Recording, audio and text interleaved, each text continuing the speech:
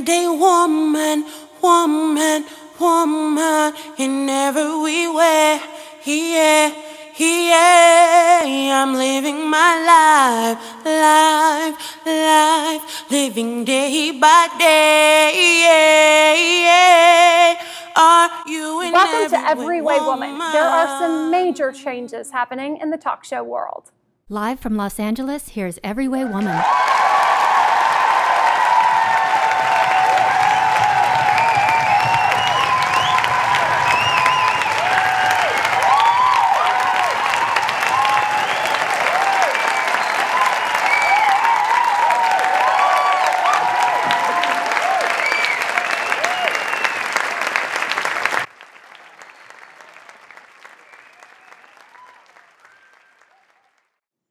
Welcome back to Every Way Woman. So I want to continue the dialogue on the expectations of women, especially women who are middle-aged. Mm-hmm. I know, Amber, you and I were talking about that. Mm-hmm.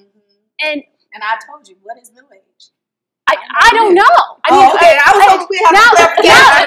That's what I'm wondering. Okay. It's like, how are we even, classifying middle-aged? Now, if, 30 is the new 20, is middle-aged 60? Wisdom. Mm-hmm. When you got that. Well, I got the wisdom when I'm not middle-aged. I'm not ashamed of my age, no, but I did turn 34. So I don't know if is that middle age. You're on the brink of it. You're knocking on middle age. No. You don't hit middle age till you're about 45. Cheryl, are you middle age? 45. No, I'm right here with Amber. You're knocking on it. But I am looking into the rim. You're looking over the edge. I will tell you, it is 45. It is the forgotten stage of a woman's life. 45. What do you mean it's forgotten? Because our roles change so much. Yeah. Our roles have changed. Our mothers used to be younger. Yeah. They used to, how old are your moms? My mom is still in her 60s. Wow. Do you know how many moms I know who are in their 60s that have teenage kids? Middle age has changed. Well, because we put our careers before the family, then they had a family later in life, and now middle age just happened, and we're in a whole another place of our lives. I'm not changed because of technology and everything. So everybody's trying to say young on the computer. And it depends on what culture you grew up in. Yeah. And what technology you live with. But Cheryl, I wonder, do you have any sense of the expectations that you're, facing? You just got a new house. Yes. I mean, that's a huge responsibility. And I want your job. Well, I know. I think I'm not middle-aged, but I think that moment when your responsibilities increase exponentially. Like, for example, my mom is also in her 60s. Fortunately, the later half of the 60s. I say fortunately because my dad passed away when he was 66. So to even just surpass that, I think is a good thing. But then I look at her and it's like, she's independent now, but I can, I can see the, the aging starting to set in, and I know that, like, my sister and I live nearby, and we're trying to get her to move closer to us because so you can look in after her. So we can look in on her. I mean, she's already been a cardiac patient, so we've already had to look after her in that response. And fortunately, she's healed from that, but we always worry. Do you have a fear of taking care of your mom, or? You know what? No, because I'm fortunate that we have enough family resources that we can get her the care she needs. But Anna's been looking after several members of your family. Yeah. Well, I take care of my mom. She's young, and I feel, I don't know if it's being the whole Latina, Hispanic community. I don't know. But I just feel like the necessity that no matter what, even if I had my own family, I still got to take care of her. Right. Like, I don't know. Well, yes. I have a confession, though. Recently, I found out my father was stabbed. And in that, I got fearful. Because I was like, oh my goodness, I have to take care of this man. What if I have to take care of him? What if he's dead? What if I have to bury him? How can you handle all of that? He doesn't have any resources that I know of that will be able to take care of him. So that was that fear of like, what do I do when I have to go find him? Or I don't know. What do you do? What kind of expectations do you have?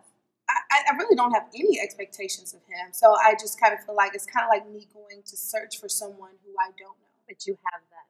But it's just you feel you got feel that right. But I feel as a child, and this is my parents, I have to go out and try and find him. So it's our obligation then, as children, to become parents to our parents at some point. I think I just go way back to when we were younger. Culture that's kind of built in that usually it's the oldest child, preferably the oldest son, that is going to take care of dad. It's built in. It's built in that culture. Okay. So unfortunately, I'm the oldest, so right now I'm with my mom.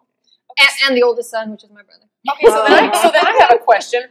What if it's almost like an indirect parenting relationship? Like, for example, what if you had to take care of your husband's parents? How does that impact you? Because I know they're on their own. The relationship I just got out of, the relationship I just got out of, my ex-boyfriend, he was the oldest son of 8, but his parents were largely dependent upon him, and I just looked at my future. That's huge. I looked at my future of, especially, taking care of his mom. Now, she has daughters, but quite frankly, I felt like the burden of her care was going to fall to me, and the prospect of that was... Well, I think the whole prospect of those obligations, expectations is terrifying. I can hardly handle my life as it is in my 20s, but to be expected to care for my own family, my husband, and my parents, and my husband's parents... My God, it sounds like hell. I don't know how any woman could balance those expectations. I really don't. But I think sometimes what people forget is men go through a midlife crisis. And we all acknowledge it. We're not alone in this. But women go through one too, and we ignore it. Okay, either that or we suck it up. Ladies, I definitely want to continue this conversation when we get back from this break. Are you an everyday woman? Stay with us. We'll be right back.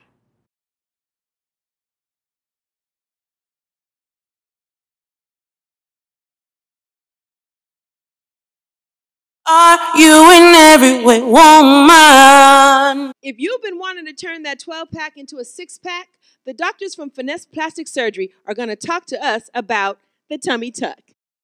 Everyone wants a flatter stomach, but for some, doing crunches just isn't enough. Dr. Gown and Dr. West are here from Finesse Plastic Surgery to share some options on how to get a flatter stomach. Now, I understand that there's some really invasive and also some extremely invasive ways to get that appearance of a flat tummy. What would be some of the most invasive ways to start? Most invasive? Well, I'd like to start just by telling you about why this happens. So certainly in women, it's babies. Yes. In men, it's Budweiser. So to go back to the women, with pregnancies, not only does the skin stretch, but that 6-pack that you see in athletes also stretches and goes out to the sides. And so you get a little bit of a loosening of the tissue and less of a firm tone to the midsection. Okay. So any combination of liposuction and surgery can refine that trunk to get that better, tighter look. So you would do both, liposuction and surgery? Oftentimes both are done, sometimes one, sometimes another, and when we combine them together, it's called a marriage abdominoplasty. Okay. So the least invasive or the less invasive, it's going to be something using technology, like a cool sculpting. What is a cool sculpting? So cool sculpting is a device that's been around for several years now. Essentially what it does is it exposes the fat that you're having a hard time getting rid of. It exposes it to cold. So it's a suction device is attached to, pulls the skin and fat away from you, and exposes your body to a cold temperature. Your fat is actually more sensitive to cold than the skin is, so you can hurt the fat cells and make them go away without hurting your skin. It takes about 2 months to see the results. The best candidates for that's going to be somebody who's in otherwise pretty good shape. Somebody who's maybe going to the gym, but no matter what they do once they hit a certain age, they just can't get rid of the trouble areas. Maybe it's their flanks, or maybe it's the lower part of their belly, or for some people the fat along the bra line. So people can come in and do a non-invasive procedure in the comfort of our office while they're watching a movie and have some of that fat melted. So that's probably the easiest thing that you can do. Now, can they just target a certain area? Absolutely. We have different handles or different applicators for the different areas. So inner thigh, outer thigh, lower abdomen, upper abdomen, back. We fine tune it to every patient. Okay. So that's the non-invasive, that's the cool sculpting. Now fast forward into the next stage, which is liposuction. Liposuction alone is good for women who are younger who still have that nice tone but have a little bit of those excess areas that they want to get rid of. And those are the regions where no matter how much working out, how many hours at the gym, they still have these collections of fat. They're stubborn and won't go away. How long is a recovery time for liposuction? For liposuction, it depends on what you're asking. Part of the question is, when can you go back to work? So it really depends on how much you do. For really targeted low volume liposuction, you might be able to do the surgery on a Thursday and go back Monday. If you're doing multiple areas and you're taking out a lot more fat, the person might need a week or 2 off work. It also, of course, depends on what you do. Right. Do you work behind a desk, or do you have a really active type job? In general, liposuction is a relatively short recovery where you have discomfort, but we don't put many limitations on you because we haven't sewn the tissue. We haven't put muscle back together that we have to worry about healing. So it's more of a soreness. Now, I have a couple of mommy circles, And that's kind of an issue for a lot of us mothers, even though we can get fit and back into shape, that we seem to have this excess skin that hangs. And it's not necessarily fat. What would you do for a mommy like that? That's exactly the next step, is going forward to what's called a mini tummy tuck or a full tummy tuck. And the difference between the two is in the mini tummy tuck, it's a smaller incision. It's mostly targeted to take care of that lower pooch of extra tissue. Yes. Right? Versus a full tummy tuck when there's more excess and loose skin all throughout the interior abdomen, and that requires repositioning of the belly button and a little bit longer incision to get more of that skin to create that nice tight contour. So you actually move the belly button when you do a tummy tuck? When you do a full tummy tuck, yes, you make an incision all the way around it, you pull the skin down over it, and then you make a new opening for the belly button to come out. So it actually stays in the same position, but you make a new hole for it to come out. Wow, that sounds interesting. Well, it allows us to get out all the extra skin out that you need to have removed. And you'll never notice the incision because it's hidden inside the belly button. Now, is that something a man would go through? I mean, with women, we tend to, but what about a man? Do men go through tummy tucks? They certainly do, and in most cases, a lot of men store fat differently than women, and so it's more central fat, but they still do benefit from that same procedure that we do with our tummy tucks, which is bringing that central musculature together. With women, they have babies, and that stretches out that six-pack, if you will, and so they get what's called a diastasis repair. It's really creating an internal corset. If you remember how the corsets are made, they have the tight straps with the strings and you're pulling real tight, but it also brings in the midsection. And that's what we're doing internally on top of lifting and then stretching and removing the excess skin to give the overall hourglass shape to get that final nice refined result. Throw in a couple cc's of liposuction, then you have the absolute full package. So if you don't have an hourglass shape, you could actually create one. You can certainly get somebody closer to that shape. I mean, it depends on what the person is starting with. But somebody who's in otherwise good shape, that you go ahead and put the muscle back together, you remove the excess skin, you can absolutely accentuate their natural hourglass shape that they have. Now, thank you, gentlemen. That was extremely informative. If you would like to find out more information about tummy tuck and less invasive procedures on that flatter tummy, please check out their website at finesseplasticsurgery.com. Are you an everyway woman? Dr. West, I'm interested in finding out. I want to do just a little bit, not too much. I'm conservative, so what would you recommend? I don't want to be out here, but I want to just keep that liveliness to it. What would you recommend for me? Well, the key with all these things is it really starts with a thorough evaluation. So what I would recommend is make an appointment with us. Come in, and we'll assess you, and we'll figure out what are your goals, and we can show you photos of a range of patients, what surgeries they have chosen, what implants they've chosen, so that you can start to get an idea of it. If you're talking about implants, we'll show you a range of implants. There's a huge range. There's hundreds of choices. We'll show you anything from a very small implant to a more moderate to a large implant, and we'll let you try them on. And you'll get a sense very quickly what makes sense for you. It's like the porridge. You're going to find out what's too small, what's too big, and what's just right. All right. And then, Dr. Gowan, the question my husband's going to want to know, he's going to like that, but the cost. Because I just want to do a little something, what can I do that will be cost effective for my pocketbook? So, can you tell me about cost-effective procedures? That's what he wants to know.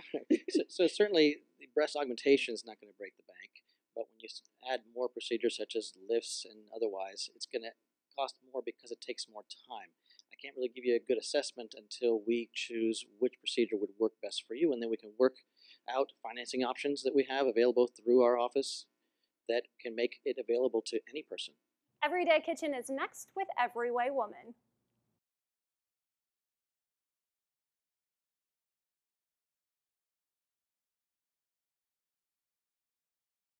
Are you an everyway woman?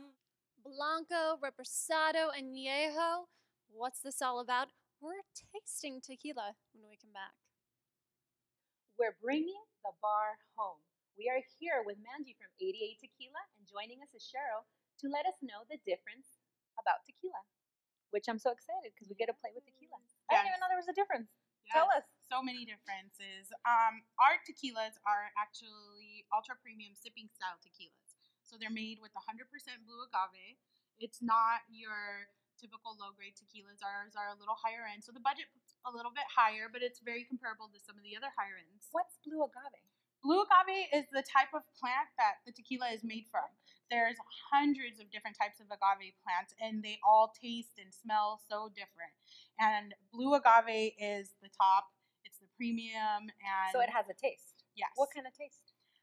It's hard to explain. It's a little hard to explain. Okay. Because for some, it all depends on your taste buds. For some people, it could be sweet. For some people, it could be a little tangy. For other people, it could be a little sour. So it all depends on your mouth and what you like. Yeah, and what you feel. What is it that you have? We have a Blanco, which is rested for about 3 months. Most Blancos aren't rested at all. So ours is actually rested. It soaks in that agave flavor, so it gives you that very smooth feeling and flavor when it's going down your throat. So rested means that it's stayed out longer, right? I mean, I don't know nothing about tequila. Because once it's distilled, it's kept in these stainless steel tanks. So that's rested. Usually from there, they bottle it right away. So the Blanco's rested 3 months. Our second one is the Reposado. This is the Blanco? That is the Blanco. Okay. That's the last one. The middle one is Reposado, and that one is aged. Ours is aged anywhere from 8 to 12 months. The Mexican government only requires about 2 months. So ours is aged a lot longer, and it's aged in these bourbon oak barrels. I can smell it already. Which is what gives it the color, yes, and the smells and the taste. It's amazing. Then the last one here is añejo.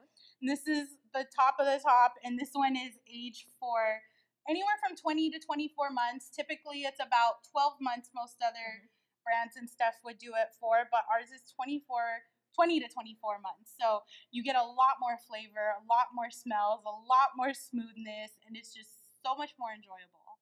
I can actually smell it all the way over here. That's why I was, smelling. What are the difference between smells though? Like which one's stronger? I wouldn't even know. It's not so much that it's stronger, but you get different smells out of the different ones. So like the Blanco, for instance, since it's rested in stainless steel, you smell a lot more of the agave. So you get citrus notes, you get herbal notes, you get floral notes out of the Blanco. When you move over to... I can smell it already. Just kidding. But I can't drink it. I'm going to be tipsy. I'm going to leave that to you, our taster. There you go. Try that one out. You're going to let us know. What's the flavor? You know what? I can definitely taste the citrus notes. Citrus. It is extremely smooth. Yeah, smooth. It's not. You know, so is that the way it's supposed to be? Smooth. Okay. Yeah, exactly. Yeah. So when you move on to the darker ones, you get more of the walnut flavor, the hazelnut, you get the caramel, you get vanilla, you get a lot of smell the vanilla. Notes on that one. You still get some of the citrus, you get some of the floral, but it's all just kind of. Is this one much harder though?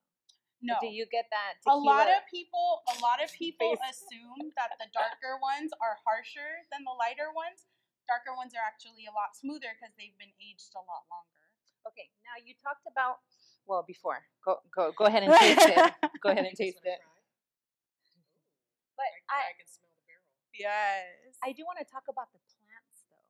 You said that they were made out of different plants, so there's different types of plants, but ours is just 100% blue agave. So ours is only the blue agave. Yeah, that gave me the only for today. So then they have it. All of them were by blue agave. Yes, all of ours are 100% blue agave. Okay, awesome. And so which one's the one that gives you that full flavor? Because the middle one's not here, so I can't taste it. You get a lot of flavor out of all of them, but the añejo is the one you get the most different types of flavors out of it because there's so many different mixtures, and the resting gives it a lot more time to soak in all those flavors. Which one is the strongest that you would say? I know every taste bud is different. Yeah, everyone's so different. A lot of people assume that the darker ones are stronger, but to me, the darker ones are so much smoother. And really? Yeah, and the Blanco. What do you say? I would agree with that. Yeah, see? And usually we go Blanco for shots, Reposado for mixing, and Añejo for sipping on. That's kind of my theory, but everybody has their own way of doing it. Okay, so can you bake with it? Can you? Yes, I know we're gonna do some cocktails today, but definitely. Could you cook with it? You can cook with it. You can make desserts with it. You can make popsicles with it. You can do margaritas, martinis, and all kinds of cool stuff. Awesome! I'm so excited. Well, girls, I think we should cheer to the end of the week. I want to hear that. Cheers. No tequila faces, and we'll be right back with Every Way Woman. Stay with us for tomorrow's stars.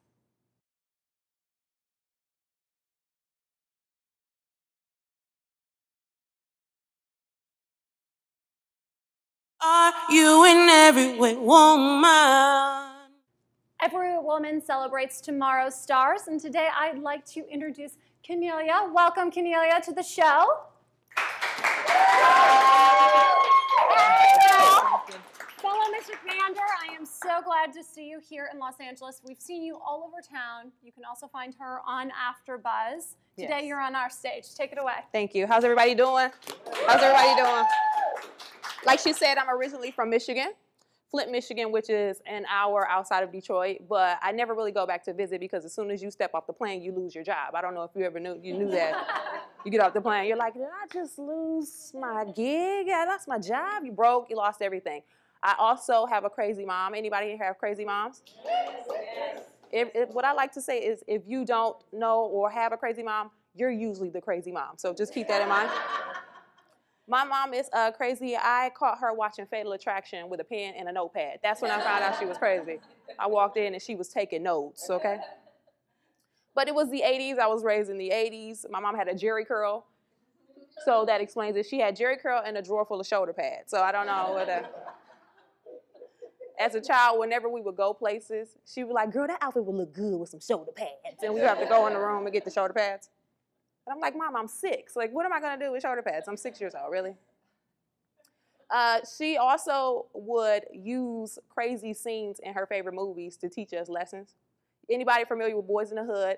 Mid-movie, Boys in the Hood, Ricky, who is the star football player, gets shot in the chest and he dies, unfortunately. But during that time in the movie, my mom looked at me and my sister and was like, you see, that's what happens when you don't do the dishes and clean up the bathroom like I told you. You see that? Get in there and do what I told you to do. It's ridiculous. I just wasn't raised right, guys. That's the point. I wasn't raised right. My dad took me and my sister out of ballet class because he was tired of missing Soul Train on Saturdays. He was like, you know what? Houdini was on last week, and I'm going to miss Boy George next time. Get your stuff, let's go forever. And I never went back.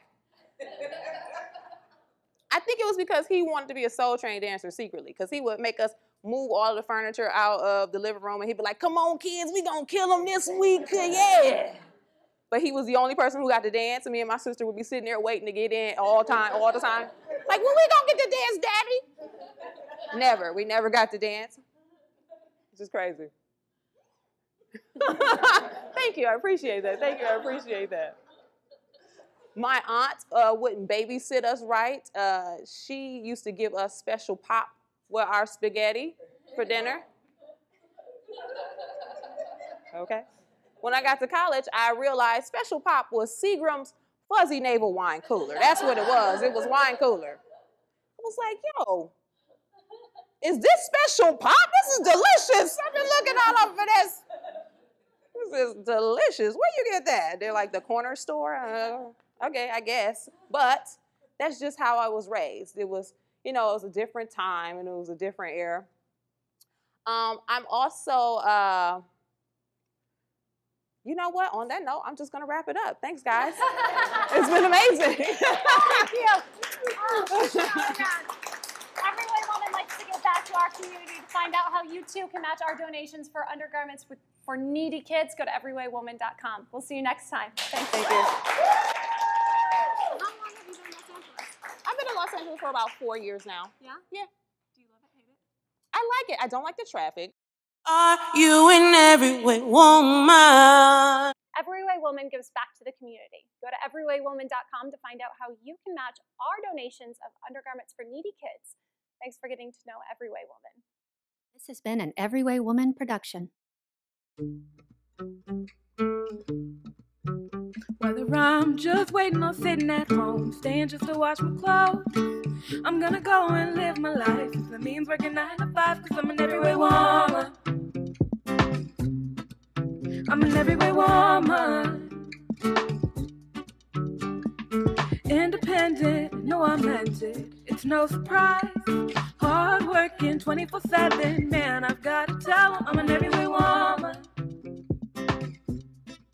Are you an everyway woman?